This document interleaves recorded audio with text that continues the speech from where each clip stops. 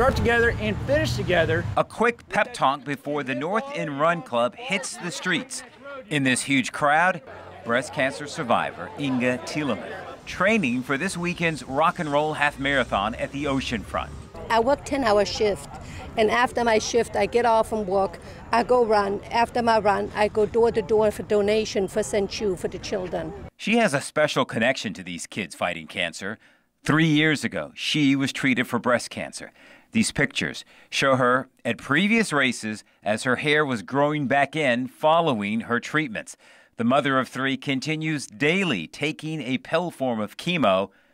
And for others in a similar battle, my message to them is get up every day and try the best you can do. Do the best for yourself, for others.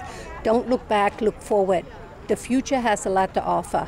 Don't ever give up. Fight to the end. this is not Inga's first time doing this. This is her 16th rock and roll half marathon, raising over $20,000 for St. Jude Children's Research Hospital.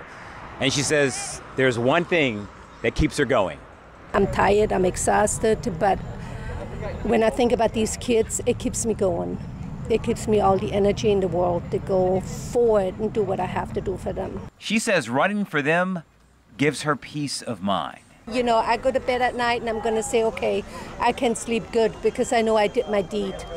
And it's not just that. The Lord gives me the strength.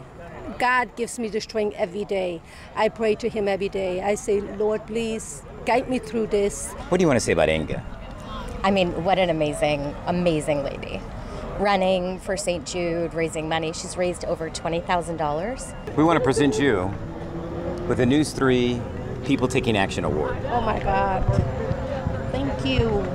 News 3 has a community partner, Southern Bank, and Southern Bank wants to give you a $300 Visa gift card. Can I, instead of having this Visa gift card, donate this to St. Jude? Yes, you can. Can I do this? Yes, you can. Thank you.